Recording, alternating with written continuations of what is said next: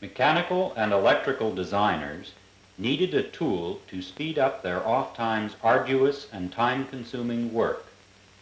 To fulfill this need, Ivan E. Sutherland of MIT's Electrical Engineering Department created a system for making a digital computer an active partner of the designer.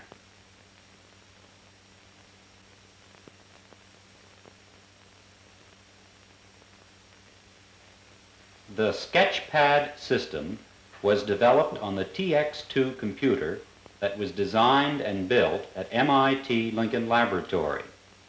It is a large-scale transistorized digital computer, especially adapted to input-output experiments such as Sketchpad. At the control console, the designer draws directly on the cathode ray display with his light pen.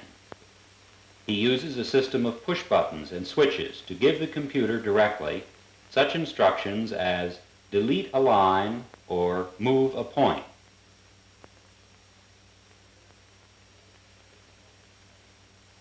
The word ink appears when there is no display to establish tracking of the light pen. The cross represents the point of a pencil. If the designer needs a bracket, he makes a rough drawing and then instructs the computer which of the lines should be horizontal and which vertical. The computer obeys the instructions and makes a neat-looking bracket.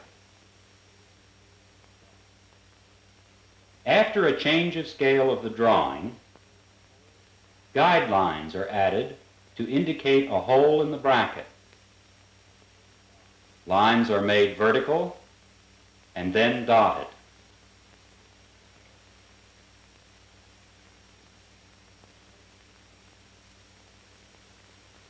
The flick of the pen is a signal that the user is finished drawing a line.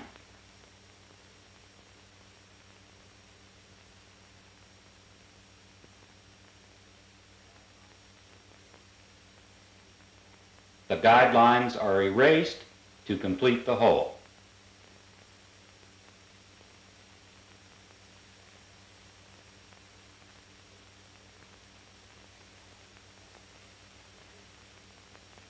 Now the designer needs a rivet to fit in the hole of the bracket.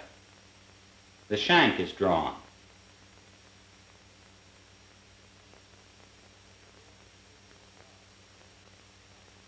A short circular arc is swung for the top.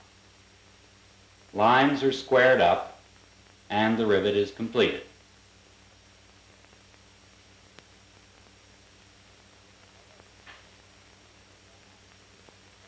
However, as length and diameter were not specified, the rivet dimensions can be altered on the display to fit various conditions merely by using the light pen.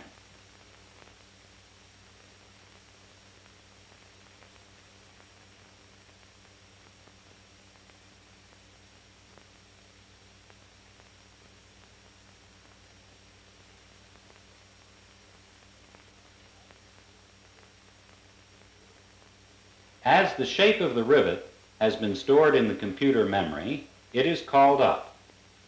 The proper size selected, and the rivet slips into the hole.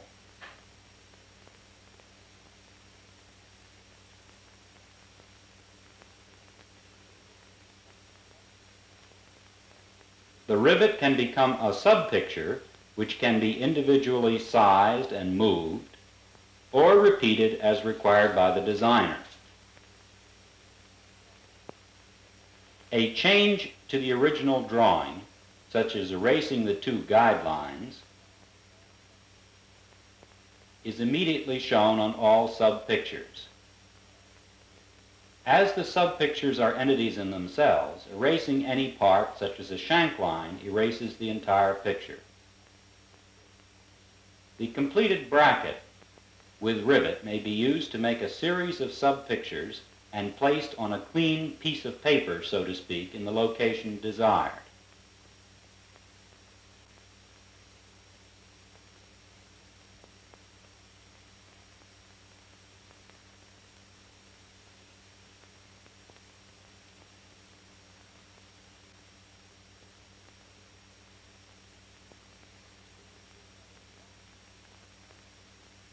This trio of brackets may in turn be used as a subpicture. Imagine the ease of this technique in making a complicated wiring diagram, where single components or whole units must be repeated over and over again. It is not always necessary to work at the same depth or number of repeats. A once repeated rivet may be placed on a drawing that has been repeated several times. Notice the tiny rivet on the bracket. With a range of scale factors of 2,000 to 1 available, this dot can be enlarged many times. In effect, you draw on a 7-inch square portion of an area 1/4 of a mile on a side. There's plenty of paper. By enlarging the drawing, very fine detail can be placed in position with ease and considerable precision. When the scale factor is changed, the computer recomputes what the display should look like at the different scale factor. As a Sketchpad drawing is completed, a paper tape is punched for use in a plotting system to reproduce the drawing when desired. While the Sketchpad concept is still in a developmental stage, work in this area is being carried on at MIT and Lincoln Laboratory.